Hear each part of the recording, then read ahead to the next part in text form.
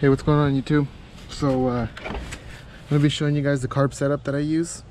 I already took off the stock carburetor, which is a pz20 20mm carb.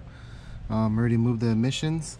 So a lot of people ask me about the emissions and stuff. So the vent tube, I just leave it up here. I just leave that one just like that open, and then the other one's your fuel line, which is right here, back here. See, with the big filter. I haven't got to it yet, so I'm gonna be removing that and putting a new line and a new filter in there, as well as a fuel shut off, because now that I removed the other one, the other carburetor, they don't have a fuel shut off.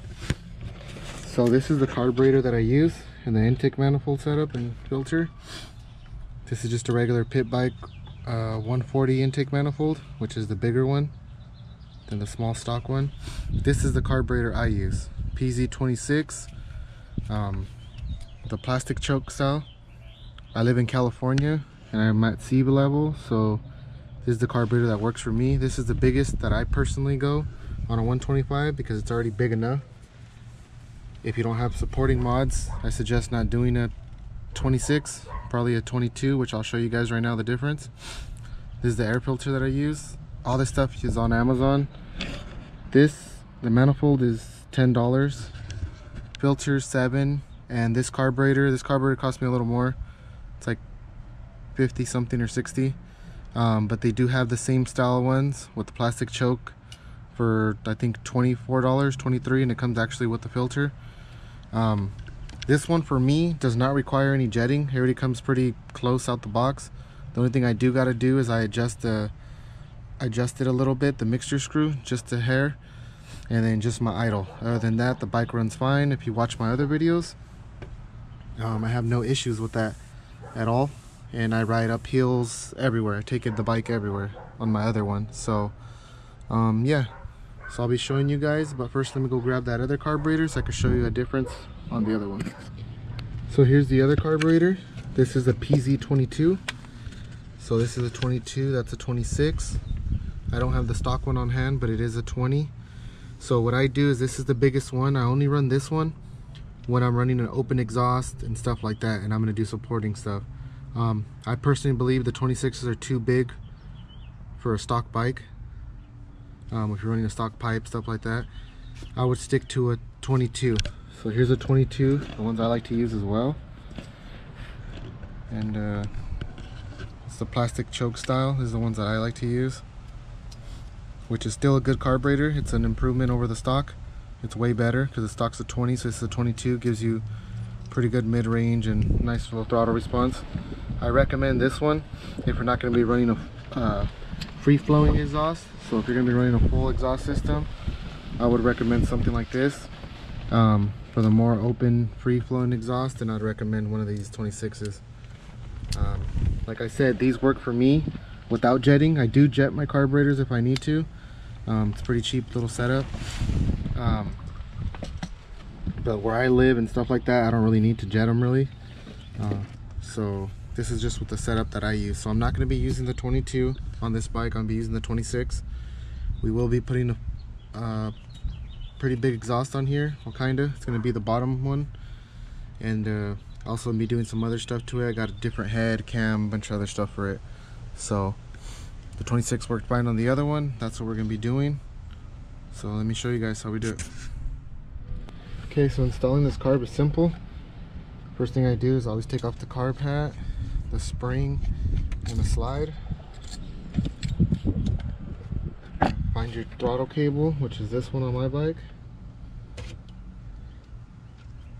Slide this in.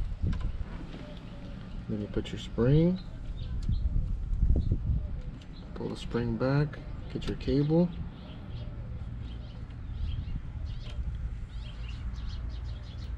And slide this in through there. Okay, it's on just like that. Now when I'm using my throttle, it works. These only go in a certain way as well. Your long side with the slit will go to the highest mark in there. There's like a little square that sticks out, so that side will sit with that side. and then it just slides. You'll know it's right when it slides all the way down. The other way it'll only go a little bit. And then just make sure to thread in your top hat carefully. Don't strip it.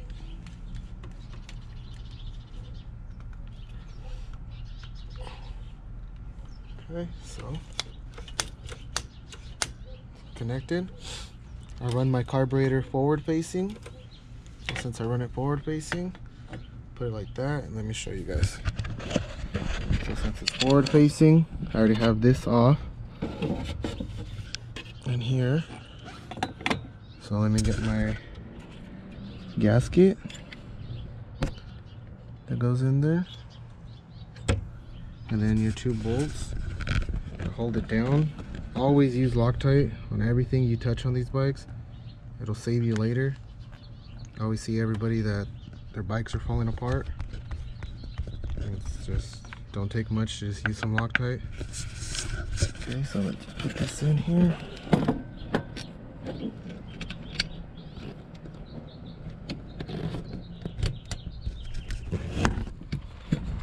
Oops, sorry about that, guys. Let's see.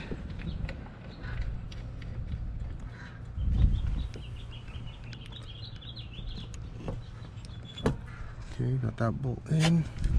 Let me get to the other side.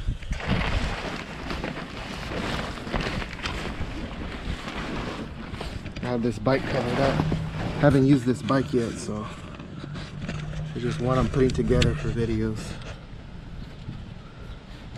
Make sure your gasket sits in there.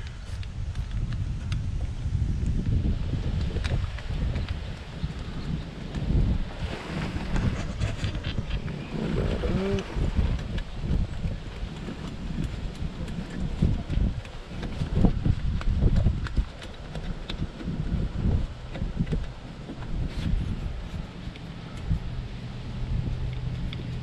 Okay, I'll get back to you guys right now. Let me tighten this up real quick and then we'll go over it. Okay, so carburetor is installed. Filter's pointed up right now. Carburetor sits like this, bolted down. Got all that room in there. Throttle works perfectly fine. So that's how it sits. Here's the fuel line with the filter. It's back there. Like I said, I'm gonna be replacing this because I'm gonna use a different line and different filter, and also an on and off valve. But if you didn't, it would just go straight like this into your carb, just like that. And there's nothing else that you would touch on this, and that'd be it with this setup. And then you got all this room in here now, so it's easy to work on, easy to touch, easy to do everything too. This other hose back here, this is for my crankcase. I have to point it backwards. I just have it up still because I haven't started the bike, but I'm going to be moving that one. And that's it on the carburetor. That's how I do it. If you guys have any questions or anything, let me know. This is the carb I use, pz26. I don't use the Mikuni one, or I don't use the Nibby. I don't like those, but this is the one that I always use. So thanks for watching, you guys.